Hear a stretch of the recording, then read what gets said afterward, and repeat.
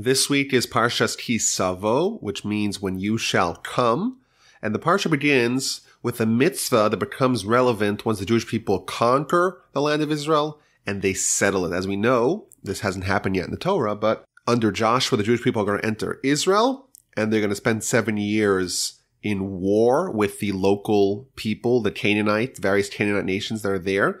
And after 7 years of quieting the land, they're going to spend 7 years dividing it up. We had it earlier where Moshe tells the nation that they have to divide up the land. Every family gets a ancestral homeland, a special ancestral parcel of land for their family, divided up amongst the 12 tribes, and done all by lottery. So after all that is done, everyone's settled down, the Jewish people, there's a new mitzvah that becomes applicable called bikurim, or first fruit. So someone has, we know Israel, the land is flowing with milk and honey. There are 7 fruits that are special to Israel. And we had it a few weeks ago in the Parsha, where Moshe tells the nation, you're going to a land flowing with milk and honey, but also a land that has exceptional yields of 7 different fruits. Chita seora, which is wheat and barley, and grapes or vines, figs, pomegranates, olives, and dates. And these are the 7 fruits that are special in Israel. And there is a mitzvah brought in this week's parsha regarding yields of these 7 fruits.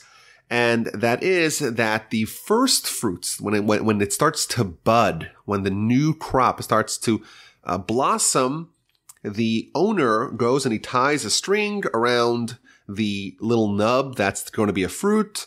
And that once it's fully grown, he puts it in a special basket and he takes it to Jerusalem and he gives it to the Kohen, and he has a very long proclamation as detailed in the first 15 or so, 11 verses of our Parsha. Now, there's an interesting midrash at the beginning of the Torah. The very first word in the Torah is Bereshis, which means in the beginning, or of the first, quite literally. And, of course, the first verse in the Torah talks about that in the beginning of time and space, the Almighty created heaven and earth. But the midrash tries to probe what is this idea of Bereshis in the beginning that maybe seems to reveal what exactly is God's purpose in creation. And the Midrash offers several answers to the question of why God created the world. For example, the Midrash says that God created the world for the Jewish people because the Jewish people are called rachis. There's something about us that is worthy of creating the world, and that's an idea we'll see again and again in this week's Parsha. Alternatively, the Midrash tells us that the Almighty created the world because of Torah, because Torah is also called Rashis, the first. And finally, the Midrash says that the reason why God created the world is because of Bikurim, because of this mitzvah of the first fruits, because it too is called Rashis. Where is it called Rashis? In the second verse of this week's Parsha, chapter 26, verse 2, V'lakachta me Rashis, and you shall take from the first, called pri, of every fruit of the land that you should bring from the land, bring it, put it in a basket, bring it to Jerusalem, to the temple, give it to the Kohen, etc. So there's an astonishing claim in the Midrash that there's something about this mitzvah of Bikurim, that is so critical, essential, vital, and fundamental that it really encapsulates the reason why God created the world. And that, of course, is an astonishing claim, and it's worthy of us trying to maybe understand what this mitzvah is all about, and by extension, understand why God created the world. So, Rashi in verse 3 begins, you come to the Kohen, whoever the Kohen may be, and you start speaking to him. And you speak to him, but really you're talking to God or talking to yourself, that I'm so happy to be in the land of Israel, the land that was promised to our forebears. And you give a little bit of a history lesson about the history of the Jewish people, all the way back to Jacob and his father-in-law. His father-in-law wanted to destroy everything. He wanted to destroy Jacob and thus kill the Jewish nation in its infancy. But of course, the Almighty saved him. But ultimately, Jacob's family went to Egypt, and they were there for a long time. But they flourished and became a great nation, and the Egyptians tormented us. And by the way, this entire section is one of the central sections of the Haggadah that we read on every Pesach, on every Passover Seder. And the Egyptians did bad to us, and they tormented us, and they persecuted us, and we called it to God, and Hashem saved us, the Almighty saved us, and He saw our pain and our suffering and our tormenting. He took us out of Egypt with the outstretched arm, etc., and brought us to the land of Israel, the land of flowing of milk and honey. And behold, here I am with my basket of new fruits. And you place it there before the altar, you bow down to God, and you should be happy with all the goodness that God did to you. So Rashi, in verse 3, he pulls a theme which is perhaps or at least one of the core themes of Bikurim. And that is, when someone has something good done to him, and it doesn't really matter how good it is, it could be something very little. There's no minimum requirement for Bikurim. Someone who has 1,000 orchards and produces a tremendous yield, well, they have to bring the first fruits. And someone that has a little patch in the back of his lowly abode that only yields a little bit of fruits, he has the same mitzvah to bring the first fruits and have this recognition. Moreover, Rashi tells us that when the person fulfills this mitzvah, it's not that they're completing an act of gratitude per se, rather they're avoiding ingratitude. So not only when someone has a lot of goodness, is it worthy, is it appropriate of them to acknowledge that and thank the Almighty for all the goodness that God did to them, but even if someone has very little, and maybe on relative terms, you would say this person kind of got the short end, or the short end of the stick in life, still, if that person does not recognize what God does for him or her, then there is a certain lack of recognition of God's goodness, and that would be problematic. And therefore, to avoid that, we fulfill this mitzvah. Perhaps we can suggest, and maybe we'll expand on this idea in a little bit, perhaps we can theorize or speculate that when the Midrash tells us that the entire world was created for Bikurim, well, Bikurim is one of the 613 mitzvos, but it does capture an essential theme that is present and is a focal point of all of mitzvos, and by extension, it's a reason why the world was created. And that is that man acknowledges the goodness that God does to him or her. We are placed in a world and we're given everything for free from God. And the challenge and the dilemma and the conflict, the central conflict that this reality engenders is that man is not necessarily predisposed to acknowledge goodness done to him by others, and certainly not by a infinite but invisible God. But if a person thinks about it and ruminates a little bit upon it and dwells upon it, it's very likely that they will reach the conclusion that God does so much good for them, and therefore God is worthy of, or it's appropriate for them to acknowledge all that goodness. And that is the goal of Torah, and that is, by extension, the goal of the world. So that's just idea number one. I want to put this aside and try to go a little bit deeper on this idea.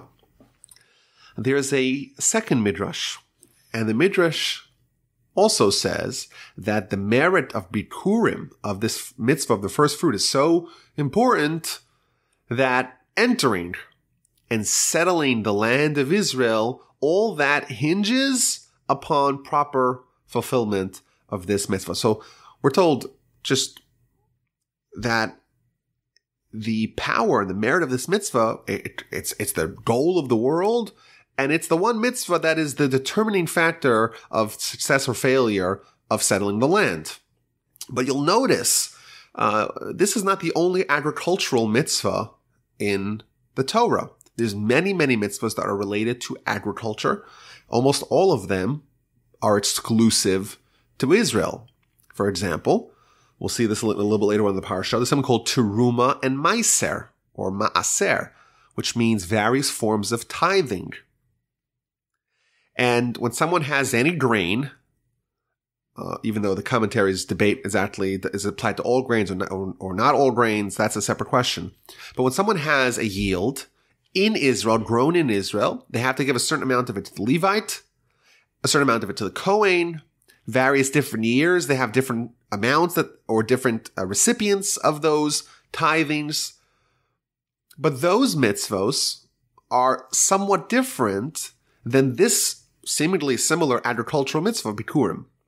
For example, someone, let's say, has 1,000 bushels of wheat that their land yielded in a given year. So they have to give 10% of that to the Levite. They have to give 100 bushels to the Levite. What if they don't give 100 bushels to the Levite? Well, then that particular grain is prohibited for consumption. They're not allowed to eat it until it has been tithed. And if they eat it, it's a very severe sin to eat untithed grain. But suppose someone says, you know what? I don't want to eat it. I'm just going to let it sit and rot. Well, in that instance, if someone doesn't want to eat it or sell it, they can actually avoid or evade the mitzvah, and they don't need to give it to the Levite. Yes, ideally you would want to eat it and you would want to give it to the Levite, but it is possible to have a loophole and to avoid fulfillment of this mitzvah. Whereas bikurim, irrespective of someone's interest in eating the rest of the crops, they have to fulfill this mitzvah. So, of course, the obvious question is why. I know the difference between bikurim and the rest of the agricultural mitzvos of Israel is that all the other agricultural mitzvos go into effect immediately upon entering. Whereas this particular mitzvah is only after the land is divided. So there's a 14-year gap between when the Jewish people are obligated in all the agricultural mitzvos and when they are obligated in this particular one. Of course, the obvious question is why? And additionally, you see, there's so much ceremony in this mitzvah where someone needs to delineate the whole history of the Jewish nation, beginning with Jacob and Laban, which could be 1,000 years prior, or even more. So what's the meaning behind this mitzvah? So perhaps we could say, kind of extending the theme of Rashi, that when someone brings us, they have gratitude and appreciation to God. But what happens when someone does not have gratitude and appreciation for God? When someone attributes their own successes to their might and the strength of their hand. The alternative to gratitude is not necessarily ingratitude, it's a lack of faith. Because when someone doesn't appreciate what God does to them, well, if they acknowledge what God does for them, then they will certainly appreciate it. Thus, if someone doesn't appreciate it, that essentially reveals that they don't even acknowledge it. And they think that it's all ours. The Almighty's in the heavens, and we're here, and we have no relationship. There's no interface of those two worlds.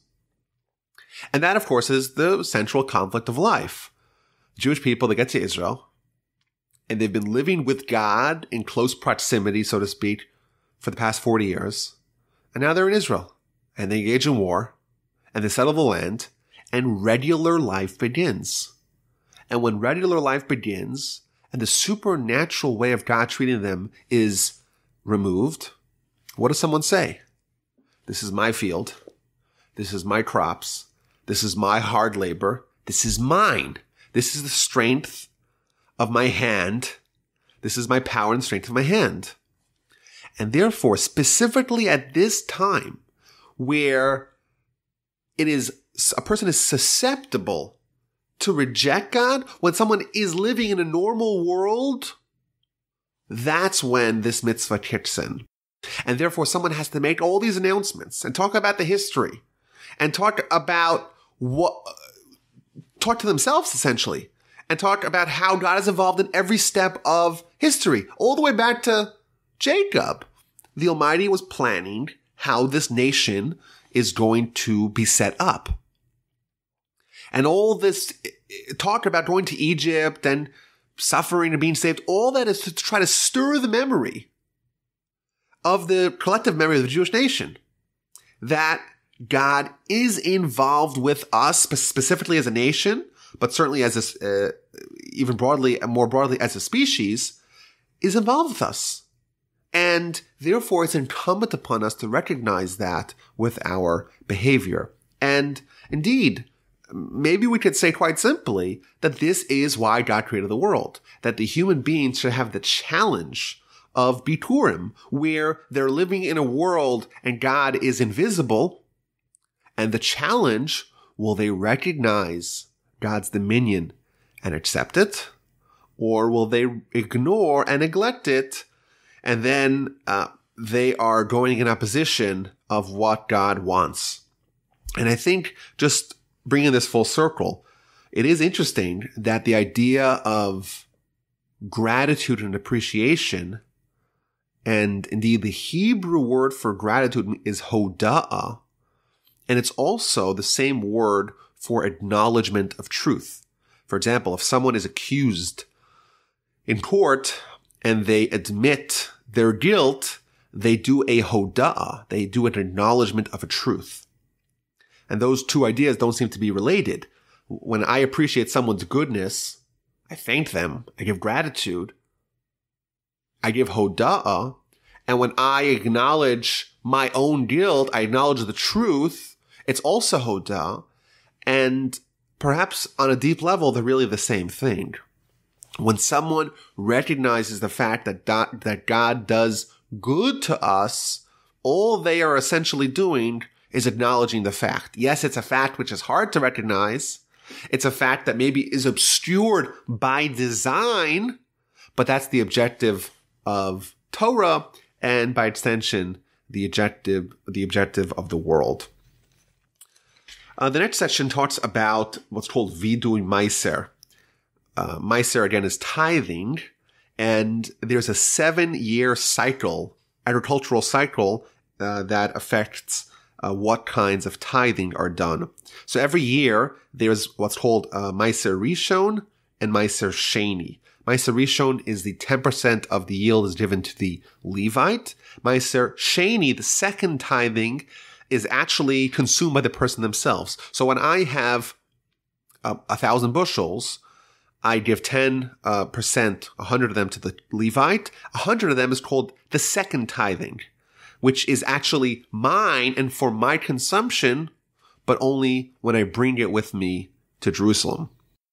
So in the Jewish calendar, there are 3 festivals that there's a specific mitzvah of going and making pilgrimage to Jerusalem. And when people would come at various points in the year, they'd bring with them their Meiser Sheni, their second tithing, and they'd consume it in Jerusalem. Now, every third year, this is called Meiser Ani. There's where you give 10% to the poor person.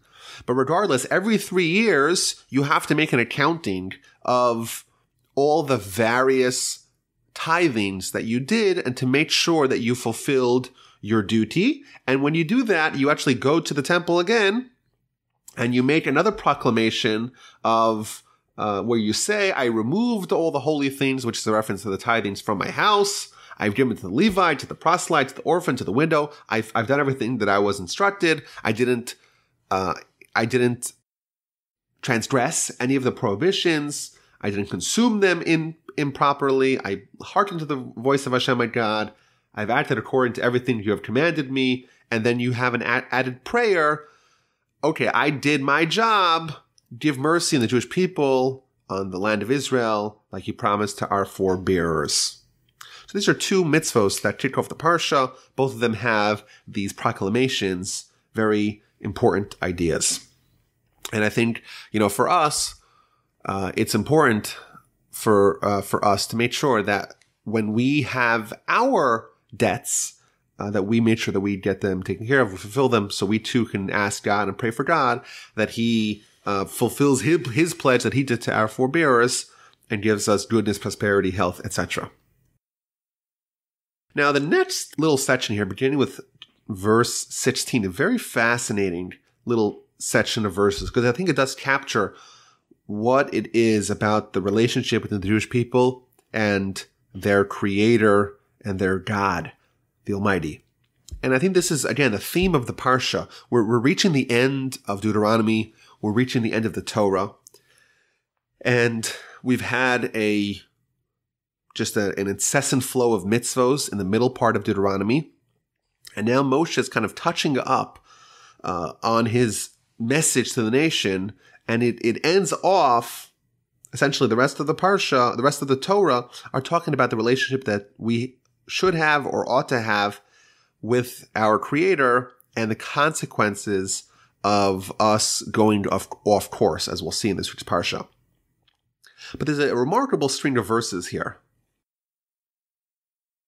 Beginning with verse 16. I want to read it to you here. This day, Hashem your God commands you to perform these decrees and these statutes, and you shall observe and perform them with all your heart and with all your soul. This is a refrain we see again and again in Deuteronomy. Moshe is exhorting the nation, fulfill the mitzvos, observe the decrees and the laws and the statutes with all your heart and all your soul. And then 17, 18, 19, very fascinating verses. You have chosen Hashem today to be a God for you, to walk in His ways and to observe His decrees, His commandments and His statutes, and to hearken to His voice. There is a bilateral relationship here. We have distinguished God to be our God, and we have committed ourselves to observe His mitzvos and His edicts and His statutes, and to heed His voice, and to go in His ways. And then verse 18, and in return, God selected us to be a chosen nation, to be a treasured people, and to make us supreme over all the nations that He made, for praise, for renown, for splendor, that you will be a holy people to Hashem your God, as He had spoken. All the way back in the middle of Exodus, at Sinai, we're told that we're going to be a mamleches kohanim v'goy kadosh. We're going to be a kingdom of priests and a holy nation. This is the idea of chosen people. Chosen people, and you look how it's set up over here. Verse 17, we choose God, we accept upon ourselves to walk in His ways, to observe all His mitzvahs, and to hearken to His voice. And therefore, verse 18 and verse 19, we are God's chosen people. Which is why there's this oddity that we are the Jewish nation, at least we claim, that we're God's chosen people. And that is transmitted biologically. We're descendants of Abraham. And the children of Jews are Jews, whether they choose or not. On the other hand, it's not linked to biology alone, because people could join. You have converts, Gerim, proselytes, who could say, we're in. And here's the answer. The answer is yes, by default, a Jew is a Jew because of choices of the past. But choices of the past are the ones that rendered the result of a chosen nation. We chose God. We accepted upon ourselves His Torah, and to go in His ways and to hearken to His voice. Therefore, He says, okay, you'll be my chosen nation. You'll be my treasured people. And you'll be God's chosen nation. If someone voluntarily opts in, if someone says, I want to be part of this, I want to accept upon myself to do the mitzvos, to hearken to His voice, God should be our God, to go in His ways, right away they slip into verse 17, and verse 18 and 19 follow suit as well. Now, there is another important thing that we're going to see a little bit later on in the Parsha. Back to verse 16. So if you actually look at it, it seems it's structured in a little bit of a strange way. This day, Hashem your God commands you. Mitzvahs were commanded to us this day. What does it mean this day? Moshe is talking to them. It's within a month before he dies. And he's giving a speech to the nation. But there's many mitzvos that were given to the nation prior to this day. So why is Moshe mentioning that this is the day that God commanded us to do mitzvos? So the Ramban says quite simply that all the new mitzvos that the Almighty wanted Moshe to command to the nation in Deuteronomy are essentially finished. There's a few more isolated mitzvos later on, but the bulk of the mitzvos that the Almighty wanted Moshe to convey to the nation, well, that was done. And therefore, he's not referring to all mitzvos in general. He's saying, well, this batch of mitzvos that I'm trying to tell you at the end of my lifetime, today we finished what I was commanded to teach. That's how Ramban answers the problem of the wording of the verse, on this day Hashem commands us. You look at Rashi says something entirely different. Hayom hazeh Hashem Elokecha Matzavcha. On this day Hashem commands you, Bechol Yom Yihiyu Be'einecha Chadashim. In every day, it could be September 5th, 2017. It's 3,329 years and several months after Sinai. Today, I should treat a mitzvah. We should all treat mitzvos with the same enthusiasm and passion as if today we were commanded in that mitzvah. Which, of course, is an astonishing thing. We have to try to find a way to have the same zest and passion for mitzvos many, many years after we've been doing them, and they naturally should get stale. So Rashi is telling us that we have to find a way to make it that each day it's new. How that works, we're going to hold off for a little bit. Because Rashi repeats this in chapter 27, and we'll try to see if we can understand it a little bit later. Now, the idea of v'halachta b'drachav, of walking in the ways of God. In verse 17, one of the items that distinguish our nation is that we accepted God, we accepted upon ourselves this mitzvah of walking in the ways of God. What does that mean? So this verse actually appears several other places in Torah. And the Talmud says, what does it mean to go in the ways of God? Mahu rachum, af ato heye rachum, mahu chanun, etc. What does this mean? Just as God is merciful, you be merciful. Just as God is benevolent, you be benevolent. Just as God is slow to anger, we too should follow suit and be slow to anger. All the characteristics, the midos of God, we should try to emulate that in our behavior. I want to share I think it's a mind-blowing insight from my grandfather, Rabbi Shlomo Wolbe of blessed memory, regarding this idea of walking in the ways of God. Now, he's addressing a contradiction in several sources. There's a little bit of inside baseball here, a little esoteric ideas, but there's several sources scattered throughout Jewish literature that seem to reach opposing conclusions. On one hand, we're told that mitzvos, God's commandments, they're gezeros, they're edicts. Their rules don't have any, necessarily for us, any reasons. We do them because we're serfs to God, we're slaves of God, we're subject to God. We don't ask questions. A slave doesn't ask questions. You just follow orders. That's one theme found in the sources. A second theme is that no, mitzvos are there to bring us character and to bring us towards perfection and to bring us towards mercy and to bring us towards kindness.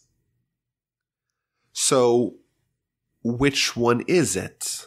Or can it be both?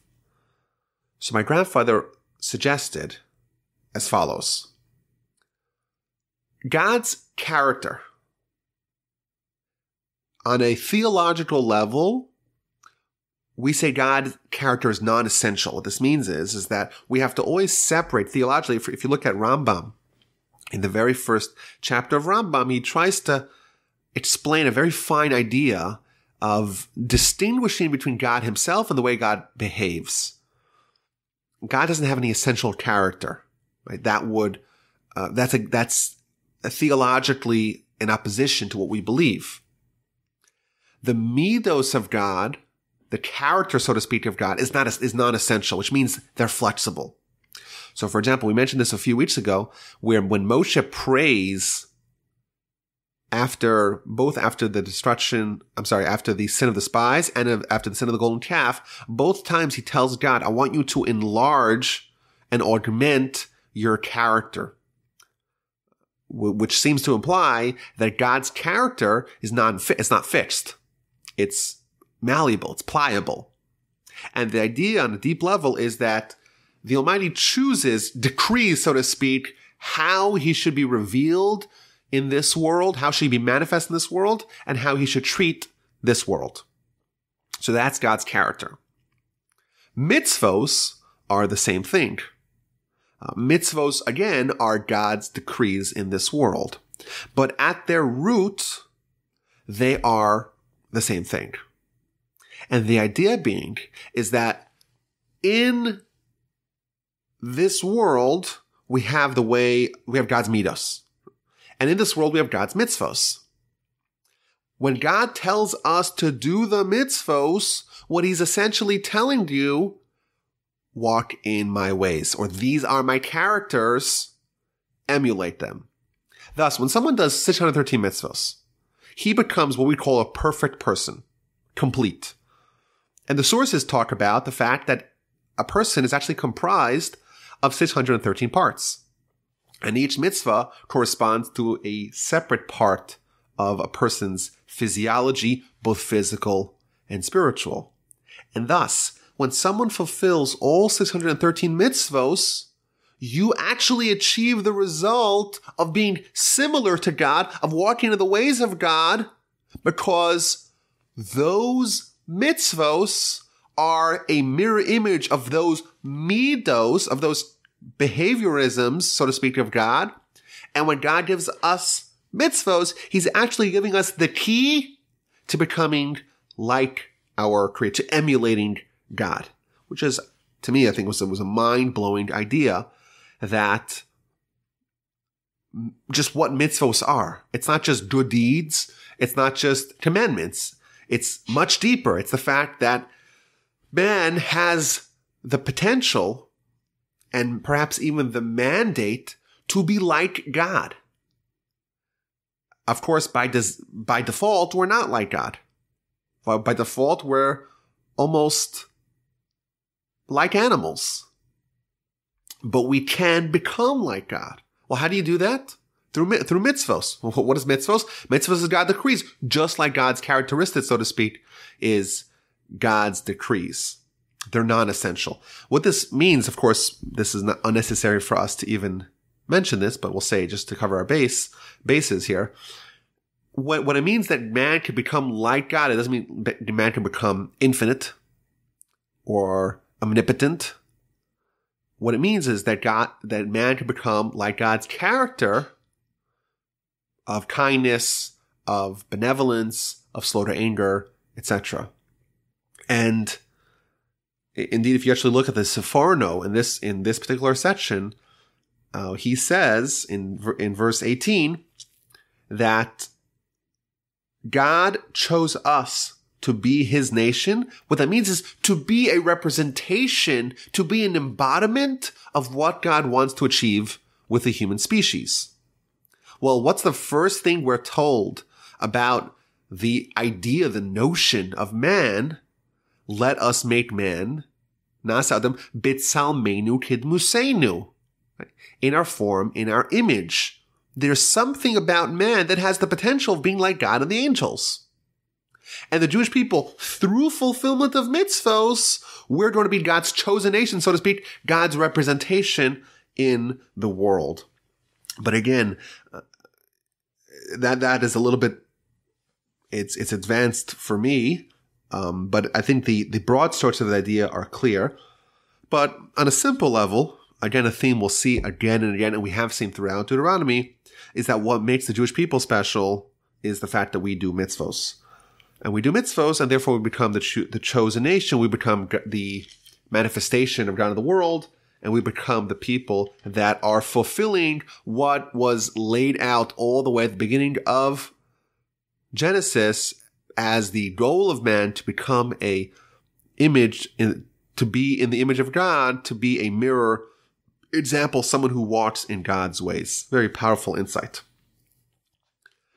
Chapter 27, Moshe, together with the elders of Israel, gathers the nation and gives them a very vivid instruction about what they need to do once they enter the land of Israel. Once they cross the Jordan, you have to erect massive stones that are covered in plaster, and you write on the stones Torah. So he tells them, you cross the verse 4 here. It shall be that when you cross the Jordan, you shall erect these stones, of which I command you today, on Mount Ebal, and you shall coat them with plaster, and build an altar. And verse 8, you shall inscribe on the stones all the words of the Torah well clarified. So there's this really, it's unusual mitzvah. It's not a mitzvah it's a replicable. It's a once in history mitzvah. When they cross the land, they do all these symbolisms of what the land represents. You get into the land, right away you cross the Jordan, you put stones right in the Jordan, you put other stones in Mount Ebal. We'll see a little bit of Mount Ebal in a little bit. And what do you do on these stones? You write the words of the Torah very clearly. Which words of Torah? Is this the Ten Commandments? Is this all of Torah? Is this just the mitzvahs of the Torah? Rashi tells us, Be'er Hetiv, you write them very clearly, you write them in 70 languages. And the idea being that you get to a establishment of any sort, you'll find at the door, at the entrance, a sign that indicates what this establishment is. Is it a restaurant? Is it a bar? Is it a accounting firm? Is it a stadium? There's always a sign that indicates what is the function of that given establishment. You get to Israel. On the doorstep of Israel, right when you cross the Jordan, there has to be a massive sign indicating what is this land about.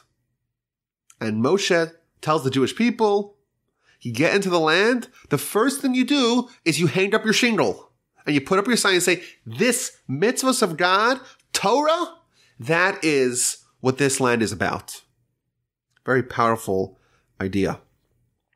Verse 8 and I guess essentially the rest of the chapter till chapter 28, it indicates what has to happen at Mount Ebal and Mount Gerizim. These are two mountains, somewhat near the border, and right when they cross the border, they have to make this stand. On this mountain, half the nation goes onto one side of one mountain, other half of the nation goes into the other mountain, and the Levites sit in the middle, and they make proclamations, and they make announcements of who is blessed and who is cursed. 11 people are blessed, and the opposite of those 11 are cursed. But just a quick note here, in verse 9, we see the same idea that we saw in chapter 27. And Moshe and the Kohanes, the Levites, they tell the Jewish people, hearken and hear, O Israel, on today you became for a nation for God. Today you became a nation. Again, we know the Jewish people became a nation 40 years prior. What is this idea that the Jewish people became a nation today? So again, Rashi says, every day you have to be as excited in entering the land of Israel and being part of the nation as if it was the first day. You cannot have a loss of novelty over time. Just like in chapter 26, it says regarding mitzvos that mitzvah, so you do a mitzvah, it should be as if today you were commanded in it. So too, about being part of the Jewish nation, you have to be as excited today as you were in the first time it happened. And the obvious question is, how is this possible? How can you have a situation where there is no loss of novelty? Over time, you've been doing the same thing again and again. You've been part of the nation since you were born. You have to be as excited today. On September the 5th, 2017, you should have that same joy and elation of being part of the Jewish nation and all that is included in that, as if today we joined the nation. Finally, the Talmud tells us in the book of Brachos that whenever someone studies Torah, they have to study it every day as if it was the first time they were commanded to do that at Sinai.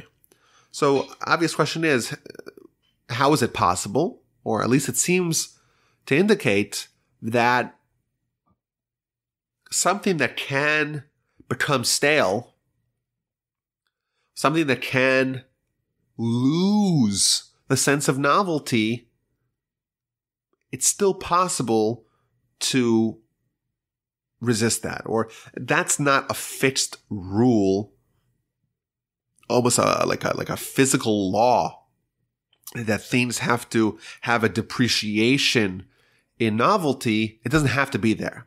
And thus it's made sense. We could be told Jewish nation, mitzvos, Torah have the same joy and passion and zest in their fulfillment as if it was the first day.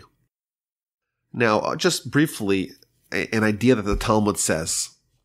The Talmud in the book of Brachos teaches the insight that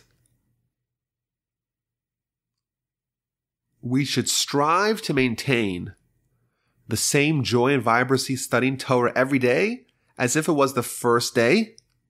What's the secret formula? Daily, ongoing, committed action. The Talmud reveals, if someone studies Torah day in and day out, well, you would imagine that the more they engage with it, the less exciting it becomes. The more rare it is, the more novel it is. Says the Talmud, no, it's the opposite. With Torah and with mitzvos, the more committed someone is, the less, so to speak, rare it is, the more novel it is, the more excitement that they have, and the more fresh and the more beloved it is for them. The Talmud says something very striking. It continues and says, if someone says Shema every day, twice, as we are commanded to do, but one day they neglect to say the Shema, it is as if they never said Shema in their life. And this follows the same principle. When someone has ironclad commitment, it brings alive what could be a ritual, what could be something devoid of meaning. When someone misses Shema for even one day, that displays a lack of commitment that reveals that even the previous recitations were just that. Recitations wholly devoid of meaning. And perhaps the idea is that the way the spiritual world operates is an exact opposite with the way the physical world operates. In the physical world, we see that the more exposure someone has to a given item or to a given experience, the less exciting it is. Whereas in the spiritual world, the more exposure, the more excitement a person has with it, which is an astonishing idea. Maybe we should elaborate on it another time. The next chapter is perhaps the scariest chapter in all of Torah.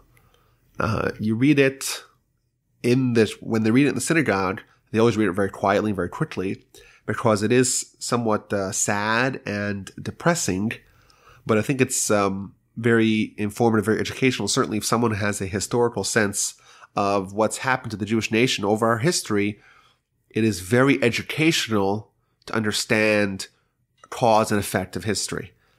The Jewish perception of history is different than typical, or what other people's perspective of history is.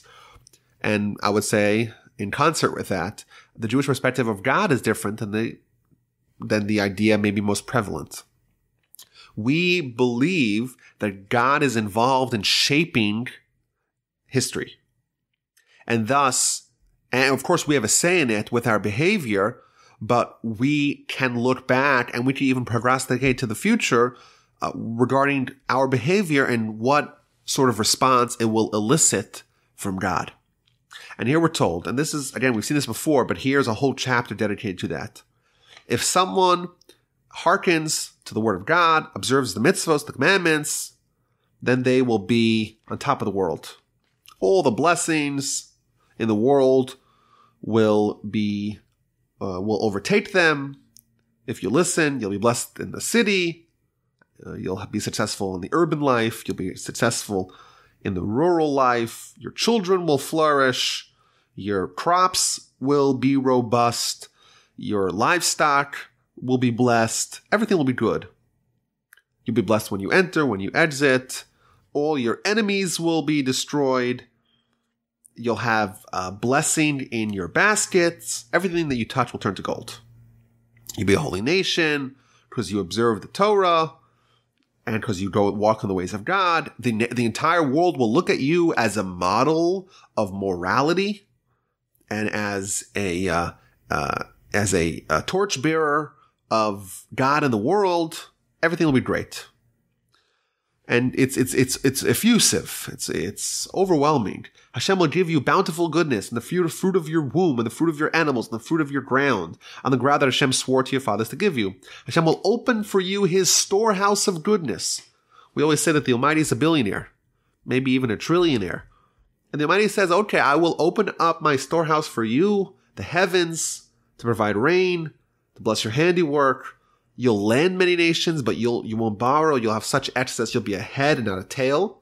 Ramban points out that once we're told that you're a head, of course you're not a tail. And he answers is that the Jewish people will reach the absolute apex. Not only will we be a head, not only will we have advancement, but we're not going to be a tail. There won't be anyone that's any higher than us. All this provided, verse 13, Hashem shall place you as a head and not a tail. You shall be above, you shall not be below. If you hearken to the commandments of Hashem your God that I command you today to observe and to perform, and you do not turn away from them from any of the words that I command you this day. Not right, not left. You don't do idolatry, and you don't worship others, which is, again, another code to the idea that we mentioned many times, that all sins really have within them an element of idolatry, and all mitzvos are an embracing of faith. And then verse 15 begins with what happens should we choose to not hearken to the word of God, to not observe the mitzvos, the decrees that he commands us. And then all the curses that are delineated in this chapter will fall upon us. And as is tradition, we're not going to read them because if you look here in the art scroll, there's 3 pages of horrific, brutal curses that will happen to us, and we know historically did happen to us. If you want to get a sense of where does the Torah talk about the Holocaust or matters of that ilk, already our sages 2,000 years ago found parallels with what happened after the first Holocaust. There were several Holocausts in Jewish history, but the first Holocaust of the destruction of the temple and the slaughter of Beitar and the Hadrianic persecutions, when the Romans just totally slaughtered millions of Jews in the 1st and 2nd century, the Talmud already had the sensibilities to look back at Deuteronomy and to look at all these curses and to find cause and effect and perhaps even meaning in the suffering, because the fact that God is doing it for our behavior, number one, shows us how we get out of it. And number two, it also shows us that it's not indiscriminate punishment and suffering.